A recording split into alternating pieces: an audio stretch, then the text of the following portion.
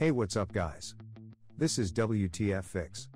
Today I will show you how to add a clock widget to your home screen on Android phone.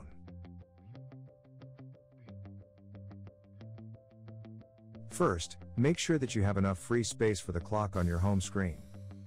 Depending on your firmware, you will need to pinch to zoom with 2 fingers on the screen, or just hold your finger on an empty area of the screen for a while. Then a menu will appear at the bottom in which you need to click the widgets item. You will see a large selection of widgets that you can install or download more from the store.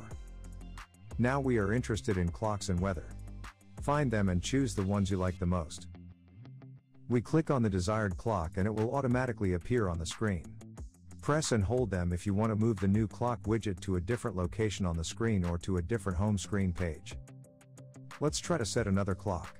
To remove the clock from the screen, pinch it with your finger and move it to the trash that appears. If you liked the video, put thumbs up and subscribe to the channel. See you next time.